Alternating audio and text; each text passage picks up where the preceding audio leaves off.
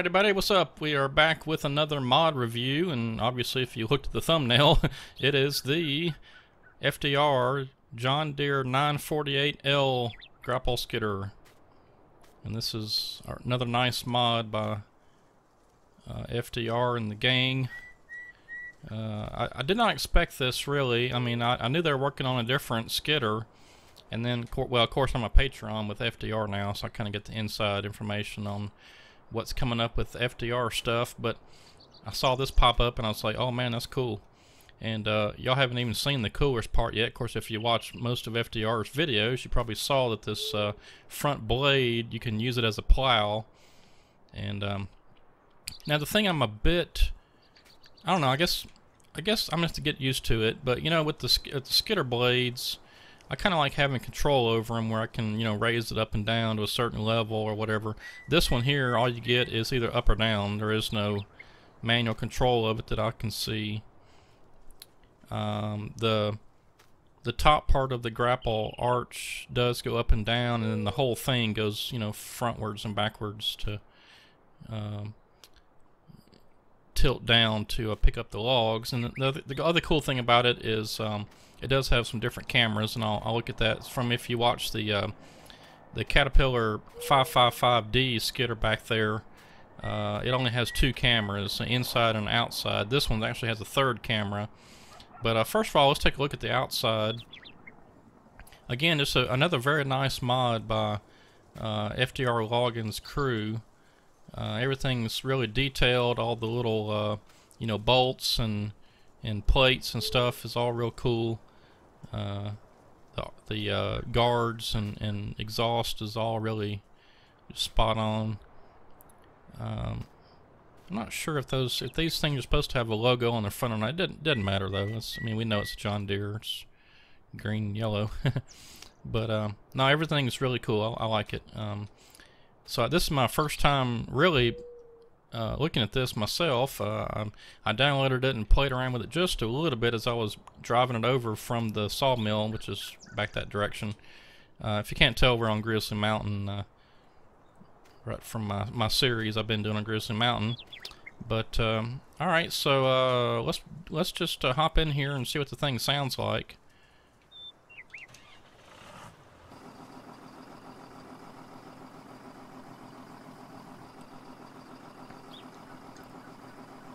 Alright, so just idling, it sounds pretty good. You know, sounds like, I don't know, pretty much any tractor.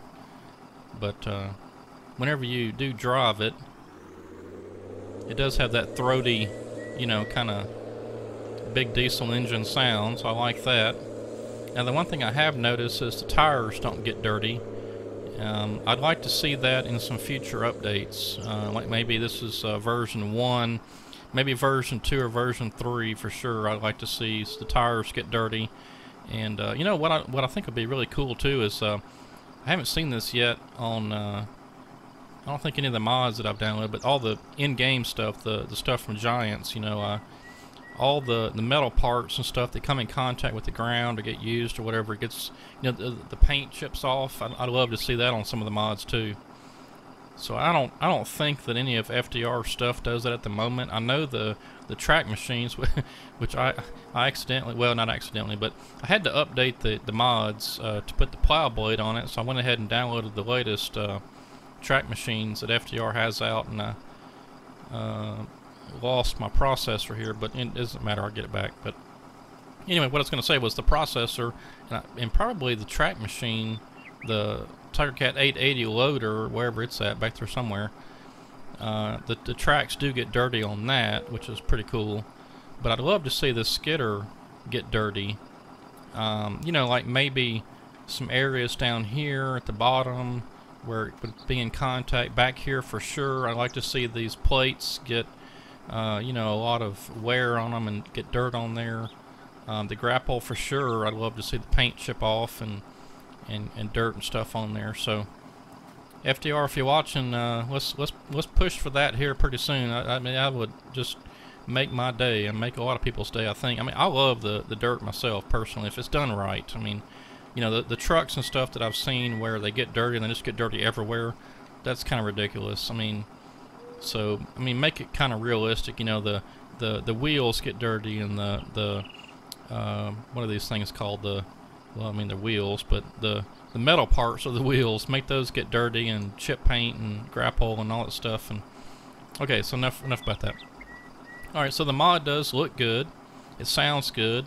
So obviously we got the outside camera. Let's look at the inside camera. All right. And not a whole lot in here, which I don't really spend much time inside, so it doesn't bother me too much. There's kind of not much to it. That's fine. Of course, you can, obviously, as you can see, you can spin all the way around with the camera, which is nice. But there's also a grapple cam. So you got this one. It's static. You can't move it. So you can back up to a load of logs, and oh, it does have the grapple opening sound. That's cool. And then, of course, grab your logs, and then off you go.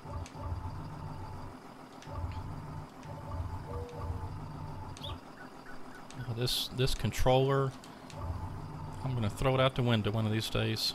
It's getting old. I need to replace it with something better. Okay. Well, okay. Last time we compared the Caterpillar skidder to this big behemoth of a skidder we've been using. So let's do that again too.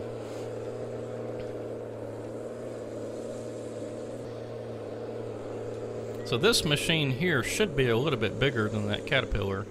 This John Deere 948, I think that's top of the line as far as the John Deere, and the biggest one.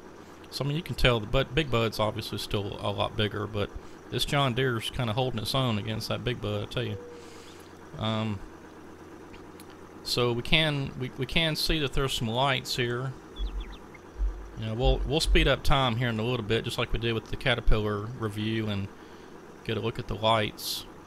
But okay, so obviously the main test with these grapple skidders is how many trees can we pick up. So let's look at that. Oh, and I'm also I can't even tell you how excited I am that this thing actually articulates in the middle like it's supposed to.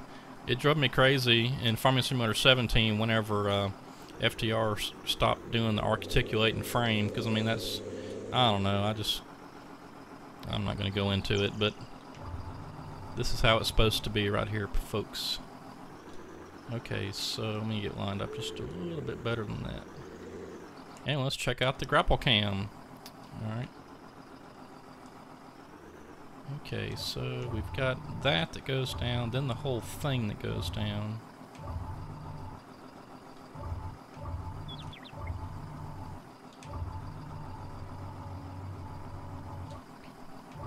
I did not get a good grab on that smaller tree, but that's alright.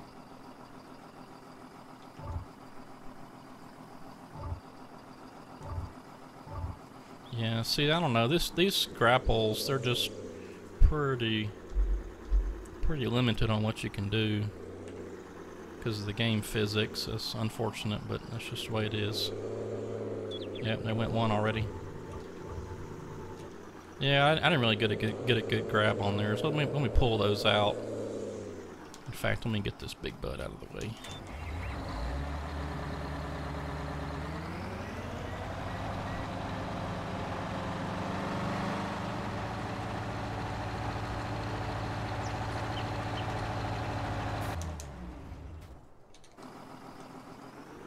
I'll tell you what I ought to do. I'm just gonna drop those. I've got a big old pile of trees right over here across the way that I've been using. I was testing that Big Bud. I'm just gonna go over there.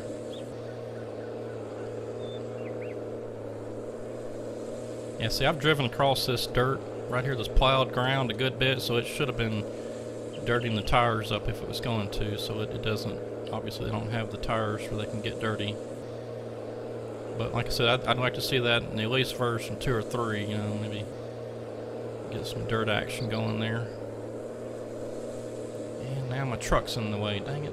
Alright, well, I'll tell you what, let's test out this blade a little bit. So, obviously I said that there's a plow blade, and what you can do with that is, so you have to go into the, if you're on PC, hit F, or it's only for PC, but so hit F1 to go into your control menu there, and you have to hit Y to allow control fields, or allow fields, and then you can hit the V key to lower the blade. And I don't have access to that land. Okay, well, I thought I had purchased that. Right back over here somewhere it should, or maybe it's on the other side of the road. I know I've got access to this over here. Well, I guess I should have tested that a little bit better before I started the video, but anyway. Okay, so now we got access to this land, I know. Okay, so hit V to lower it, and the cool thing about it is, once you hit V to lower it, it automatically kind of, you know, adjusts to the terrain. So if you're going up a hill, the blade will, you know, not dig you in and stop you, but... Okay, so anyway, so here's the plow blade, and it's working, as you can see, and I think it's really, really cool. It does an awesome effect. And so we can build us a little skid road using a skidder. Remove the grass and the bushes and flowers and whatever else is up here. And just like that. So, and then if you don't want the field creation, all you gotta do is hit Y again. And see, I just hit Y, and my blade's still down, but watch this. Whenever I go over here to the spot we haven't cleared yet and move forward, see, it doesn't do anything. Wait, it looks like it took those bushes out. I mean, those flowers. Does it remove the bushes and flowers? The flowers it does, the bushes it does not. Oh, that's interesting. Huh, look at that. It doesn't do anything with the grass, but it takes those little flowers out of there. That's pretty neat. And not that that's really anything groundbreaking, but I mean, that'd be kind of neat though if it took the bushes out. But it doesn't do that. Okay, well, oh, that's interesting. And of course, just hit V to, you know, raise it back up. So that's pretty handy if, you know, if you want to create some roads or something, or and then if you want to push some logs up, like this log right here we've got at the end of the stack, if we needed to get it pushed back up, you know, you can hit V but not have it to create fields, and then just you know, push that log back up like that.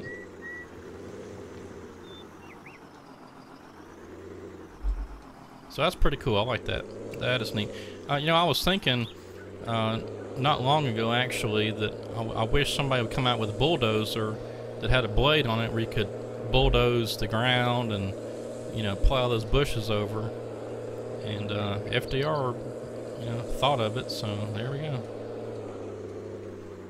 Alright, so I'm going to get these trees pushed over a little bit. There we go. Now let's see what we can do. These aren't really in a good spot though, but we'll try to make it work.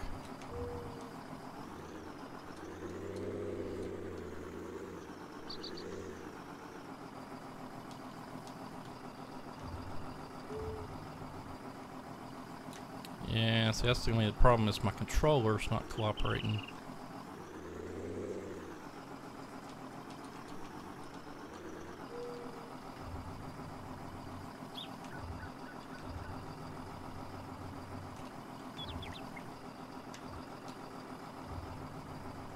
Okay, so how many trees have we got here? Let's see. There is 1, 2, 3, 4, 5. We have 5 trees in there. There's no way we can get it back to the landing with that, right? Let's see what we can do here.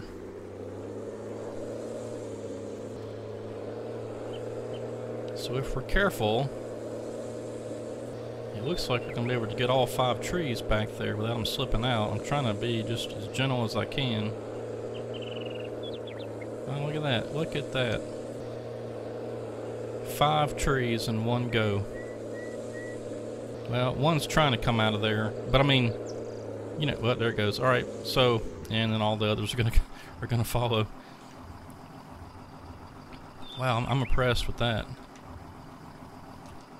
I am actually impressed. So we could use the blade, you know, to bunch them up, but it was like, you know, oops, this dang controller. So if you don't squeeze too hard, you know, if you remember, like, you know, on the grapples and stuff, the loader, you know, if you start to squeeze too hard, they'll start to jiggle around in there. I just noticed that was what it was doing, so I backed off just a little bit, and I was able to, look at that, we got 4 in there right now, and they look pretty solid in there too, so I imagine I could just about, I'm trying to stay away from my pile of logs over there, I don't want to mess that up. So the big thing, you know, is whenever you take sharp turns, usually that's when the log is going to start slipping out of there. I'm just completely messing this up. I didn't grab those logs very good. One's right against the back. It's making it drag funny. Anyway, that was 4 logs right there, 4 trees. And that was good. I like that. I'm impressed. We just about had 5.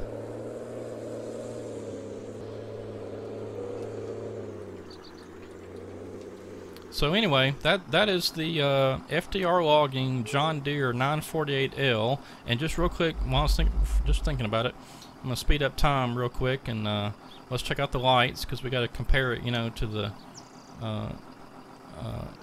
Caterpillar 555.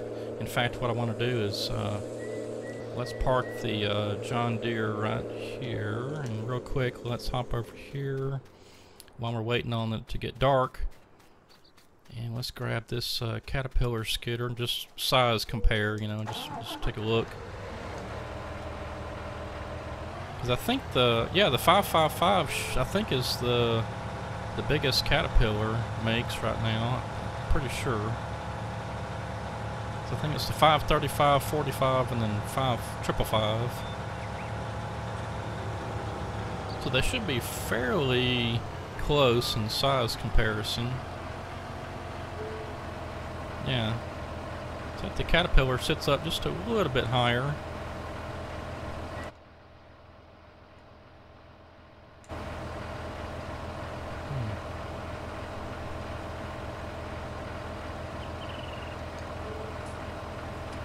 Well, they just about look alike, don't they?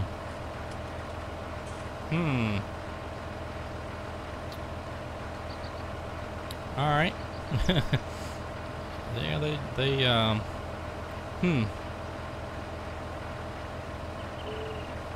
it's not quite exactly the same, but it's close. It's close. Okay. So anyway, there's your size comparison between the 948 and the 555. I have to say I do like the tires better on the John Deere, though. I don't really care for those kind of, I don't know, they're kind of rounded balloon style tires. I like those kind of more squared off looking tires. It's pretty aggressive. Alright, so I'm gonna be right back and wait for it to get dark. Alright, so that should be dark enough. Let's check out the lights. Alright, you've only got really one option on the lights. You've only got, you know, front and back. Oh, that's kind of odd. Wonder why the lights aren't showing whenever you move around. So they flip, you know, when you're facing the tractor, you can see the back, which, I mean, it doesn't matter to me too much, but I mean, it would be nice if, you know, because if you're backing up like this and your camera's way out there. That's interesting. I'm not so sure if I like that or not. I mean, I guess you can still kind of see back here, but I mean, it looks like there's some kind of shadow, you know, blocking right where the logs would be if you're trying to back up. Let me look in here and swing around this way. And yeah, see, if you're facing this way, even in this camera here, Yeah, I mean, you can still kind of see. I guess it's not that big of a deal, but it is kind of weird that whenever you're at the back of the tractor, you can see the front lights are on, and then whenever you swing around this way, it's unobstructed in the back. I don't know, that's kind of weird. So maybe something that needs to be addressed. I don't know, because I mean, if you hop over here to this Caterpillar, I mean, gosh, that one right there lights up the whole night. But I mean, you know, I don't think. Yeah, see, that one doesn't do anything whenever you move the camera around, and that one stays. Yeah.